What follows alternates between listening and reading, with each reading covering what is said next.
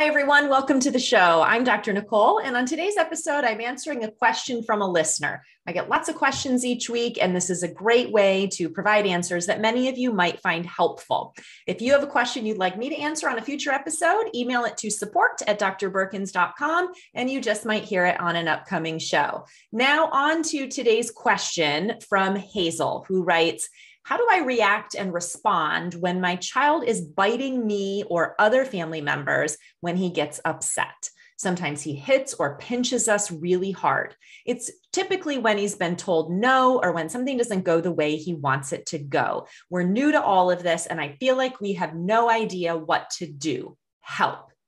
Well, Hazel, this is something that a lot of families deal with. And I know that many of you listening have either been there with your kids at various points or maybe are dealing with this now. So let me give you some big picture ideas that will be helpful, as well as some in the moment strategies.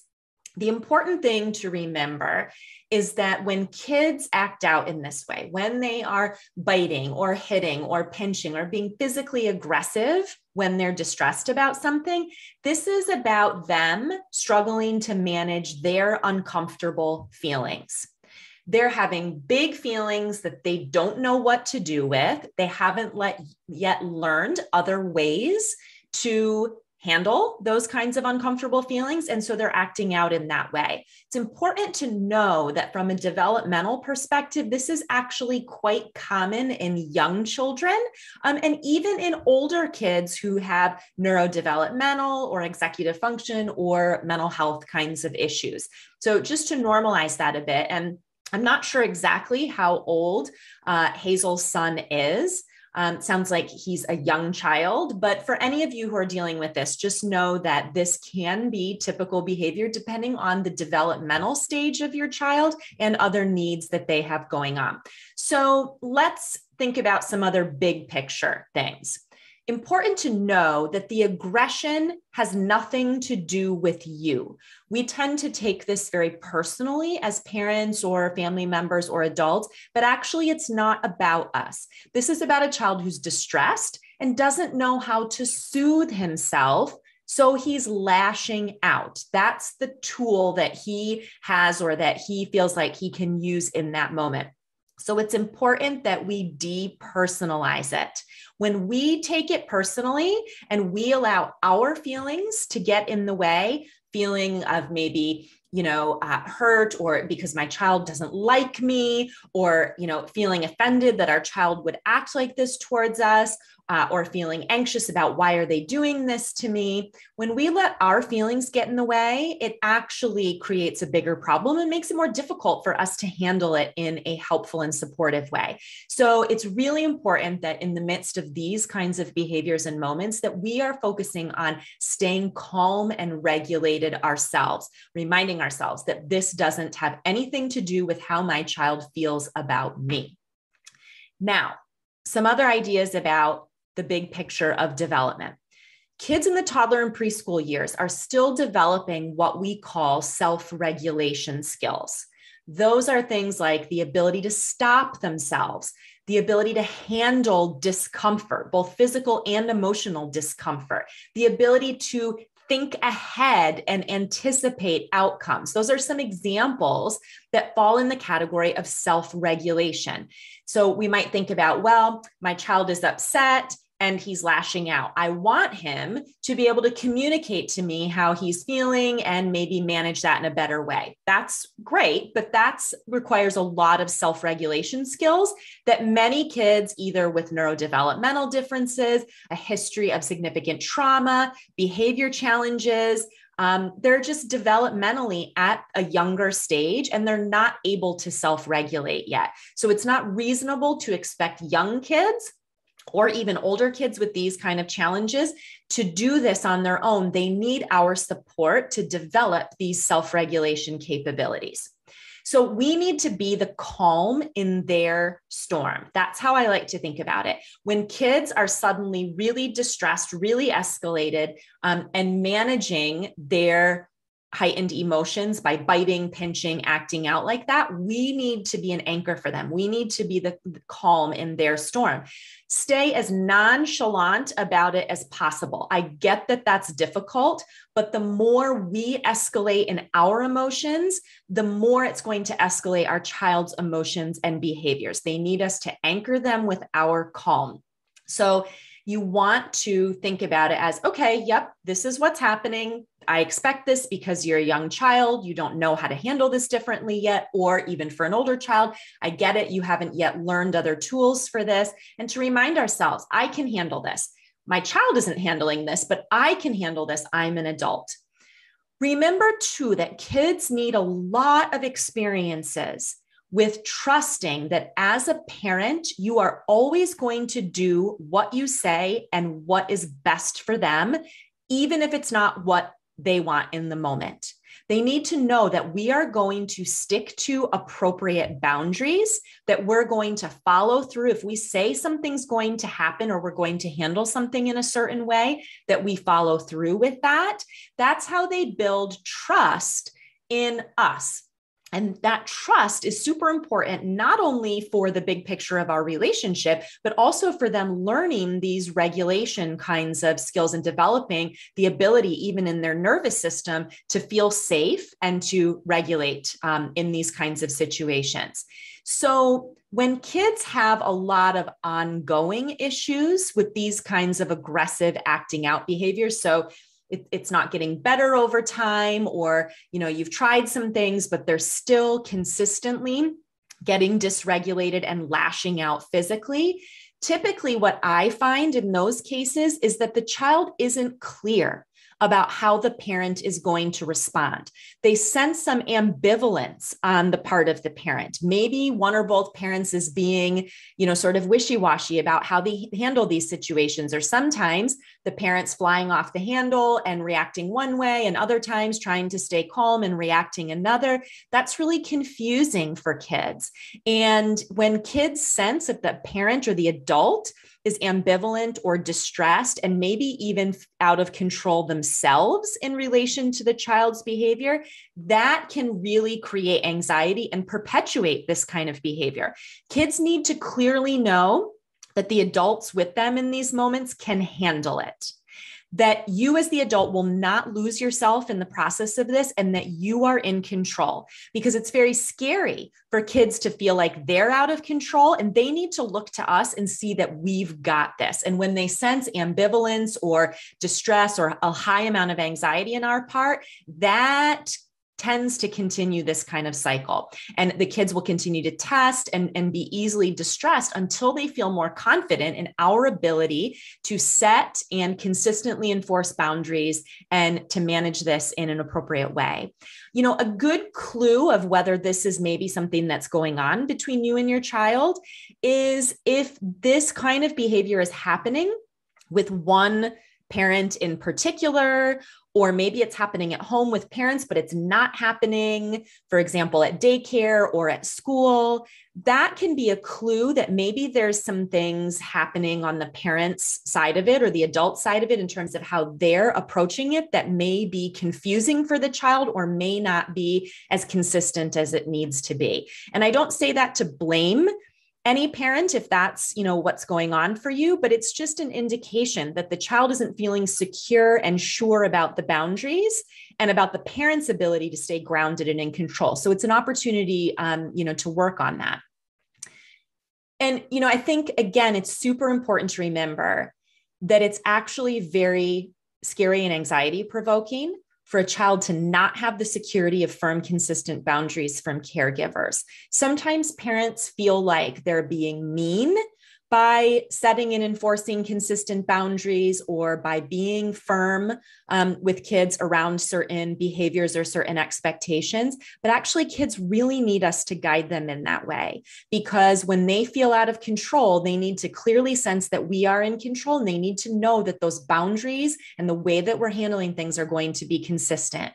So just know that actually, by setting and enforcing consistent boundaries around these kinds of behaviors, you're not being mean. You're not being, lacking empathy towards what they're dealing with. you are doing things in a way that's going to help them to develop the regulation capabilities that they need. Okay, so let's talk about in the moment, what you do. So your child is getting worked up, maybe, starting to get aggressive. Number one, focus on keeping yourself calm. Find a mantra that works for you. Might be something like, it's not about me, or he's not in control of himself, or he's a good kid who's having a tough time right now. Whatever that mantra needs to be for you, latch onto that and remind yourself of that. That'll help you stay calm in these moments. Now, if you see this dysregulation building, if you are aware of what's going on with the child, if you're able to in the moment, and you notice the emotion starting to build, the agitation starting to build, and you see the signs of that, it's great if you can intervene and physically stop your child or support them before they engage in the aggressive or harming behavior. Often, especially as a parent, you get to know your child's patterns. You can anticipate maybe environments or situations where the biting, the hitting, the pinching might happen. You can stay close by and really aware so you can quickly stop their arm before they hit. Oh, you're upset. I won't let you hit your sister. Or it's okay to be upset. I won't let you bite me. And you're stopping them before they can engage in that behavior. So if you can anticipate, that's a great thing to do in that moment. And in the stopping them, you're actually helping to strengthen those brain connections and build those brain connections needed for some of those self-regulation skills, like stopping myself before acting on something. You're helping them develop that by putting a pause in there, by physically stopping, holding their hand back, or, moving their body back so they can't bite you, something like that. Now, you can't always anticipate. Maybe this is something that spirals to that level before you realize, or it's a situation that you didn't anticipate that would happen. And then you're responding immediately after the fact. But it's important to know that you want to acknowledge the child's feelings and also set a boundary. So that can sound something like, I know you're angry. I won't let you hit me. You're sad that I said no. I won't let you bite your brother. Those are simple ways to talk about that lets them know that you see and acknowledge how they're feeling. Their feelings are welcome and fine and appropriate, and their behaviors are not. And so you're going to help them not engage in something that's inappropriate. That's the boundary part of it. So it's this acknowledgement of the underlying feeling and the setting of the boundary. So let's say that your child has now, bitten, pinched, hit, whatever. Instead of immediately launching into something like, you can't do that, or, ow, that hurt, or, we've talked about this, that's not okay, or really, responding to the actual behavior that's just happened, you want to stay much more calm and firm and physically contain the situation as much as possible and help them settle.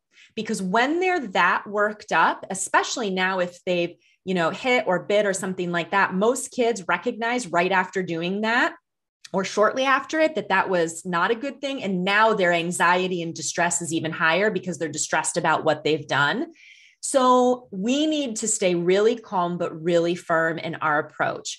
Bring the child to a quiet, smaller space to stay with them if it's possible. Because big spaces, lots of activity and people, that's overwhelming. That's going to take longer for the child to regulate. So you want to think about containment at that point. How can I reduce the stimulation that's going on and help my child's nervous system to settle? So if you can somehow create containment, move to a quiet area. If you're somewhere in public, maybe even go to the car. If you're in the house, bring them to a quiet, more contained space. For a young child, a small child, you can pick them up and, bring them. For an older child, you can guide them to an area that's going to be better to manage this. If they are resistive and not going, then you just work on clearing out the area where you are, asking siblings or other family members to give some space and to move to another area so that this child can calm down. Also appropriate to hold your child firmly if needed to prevent him from harming, from continuing to harm, whether it's stopping before the harm has happened. I won't let you hit or bite me, and firmly holding your child facing away from you, maybe on your lap, kind of in a basket hold with your arms. If it's an older child, you may need to, stay in the space and keep some distance. You may need to wait outside the room if they're being really, aggressive or trying to come at you.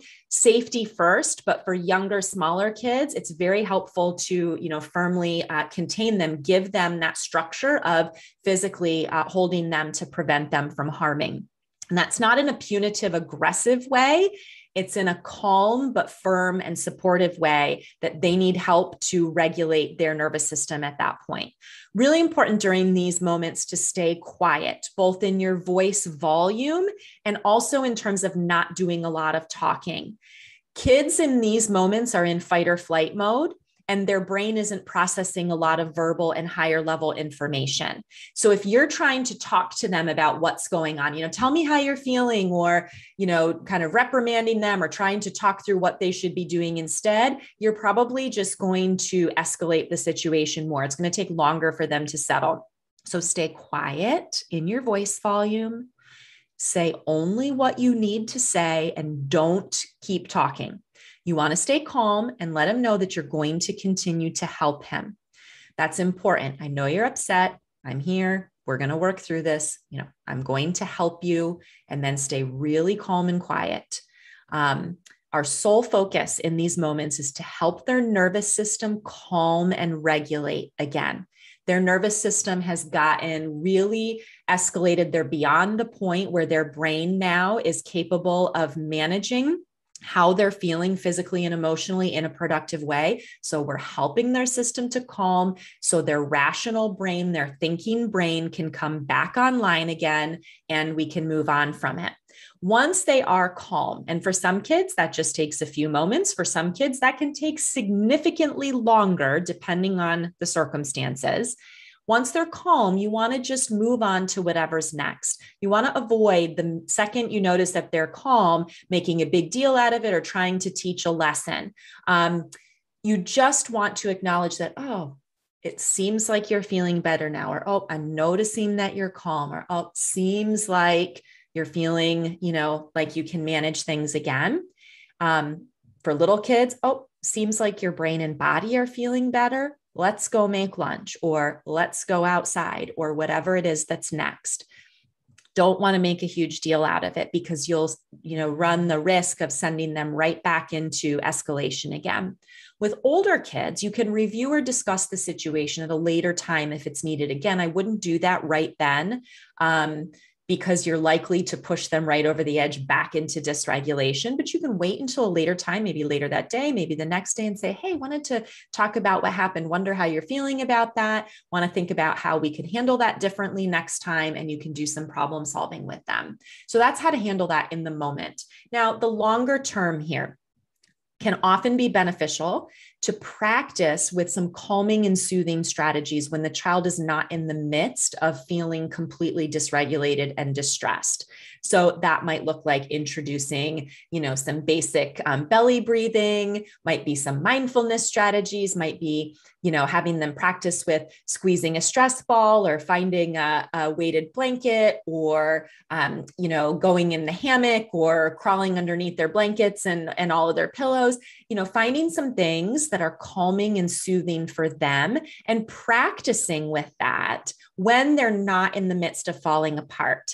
Then that can be helpful to direct them towards that, or eventually they can even seek those things out before they become aggressive. But that takes a lot of practice and a lot of exposure to those kinds of things outside of the moments when they're feeling really worked up.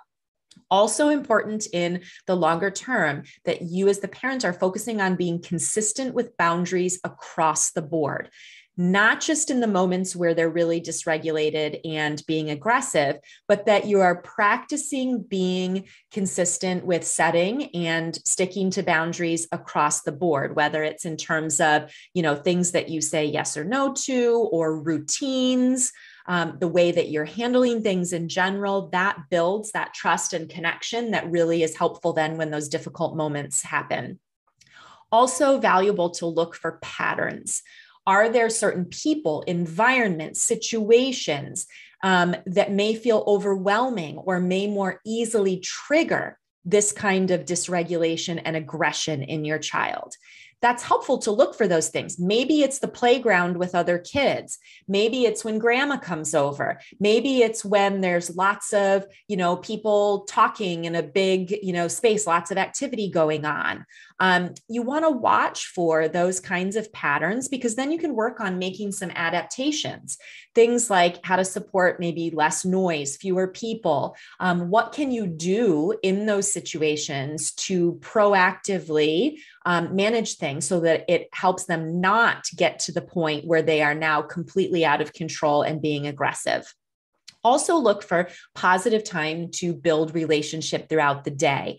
This allows for some counterbalance for these uncomfortable, dysregulated kinds of interactions, particularly if you have a child who's acting out a lot, who's getting aggressive very quickly. You're having a lot of intense, challenging moments with them throughout the day. Try to find some times where you can do things with them that go well, that they don't get distressed and dysregulated about, where you can just build that positive relationship. That's helpful for them, but it's also helpful for you as the parent to just fill that cup of good feelings that you have for your child and about the relationship that you have with them. Also important, if you have a child who's going through a phase developmentally with sort of this aggressive acting out, or you have a child with some challenges who you're dealing with this, over the longer term, important that you're taking time to care for yourself, that you are finding opportunities to decompress and regulate your nervous system as needed. Because, as we talked about, the number one most important thing you can do for your child with their dysregulation and their aggression is to stay calm and regulated yourself. But that's really hard to do if we are completely depleted and fraying at the ends and our nervous system is not, functioning very well in a very regulated way. So finding some time to maybe, switch off between parents, to take turns managing things or to just take some time for yourself to support your nervous system regulation, really important. The last two things that I want to share around this are related to nutrition and sleep, just some other things to think about. If you're like, this is more than just a developmental phase. This has been really ongoing now, for quite a long time, or you feel like the intensity of this stuff with your child is greater than maybe it should be for their developmental level. Consider some things in the realm of nutrition. I often see that kids who have a super low distress tolerance and an inability to develop better regulation often have some underlying nutrition related issues, whether it's specific nutrient levels that are low. Iron, zinc, magnesium can be big ones in that realm.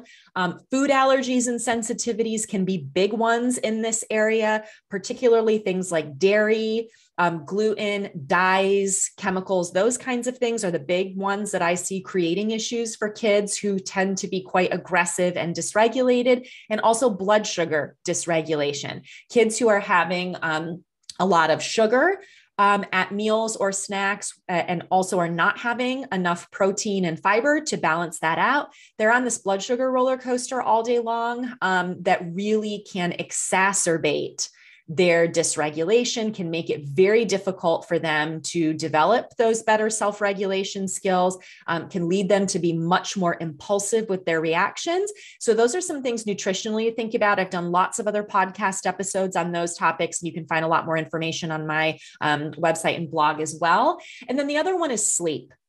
Kids, again, who have a really low, chronically low distress tolerance, who sort of go from 0 to 100 with no warning and are becoming aggressive quite quickly, very reactive, are not improving in their self-regulation as they're getting older. Sleep can be a big culprit there. Kids either not getting enough sleep time, or the quality of their sleep is not what it needs to be. And that can really lead to this kind of behavior then during the day. So that's another area to look at as well. And even in the cases where there are nutritional or sleep related things, all of the strategies and the parent focused things that I talked about in this episode, those do form the foundation for how to manage these things. But then it's also important, if there are nutritional or sleep things going on, to address those in addition. It's the combination of those things that really helps kids develop the regulation skills that they need to manage uncomfortable feelings and distressing situations more appropriately. So I hope this information is helpful for Hazel and any of the rest of you dealing with kids who bite, hit, pinch, or become aggressive when they're distressed.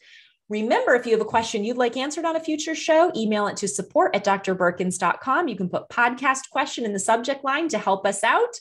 Thank you as always for listening, and I'll catch you back here next time.